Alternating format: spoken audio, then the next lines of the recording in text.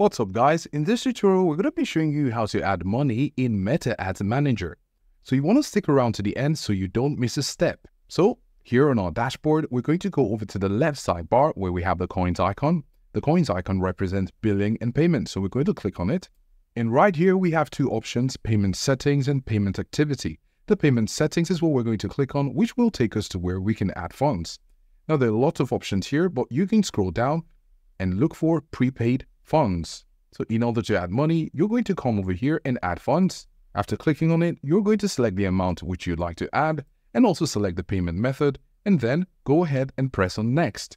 So after clicking on next, you may have to confirm your transaction in order to receive the money from the selected payment method into your Facebook Ad Manager. After that's done successfully, your current balance will reflect the amount which you just added. So this is how to add money in Meta Ads Manager.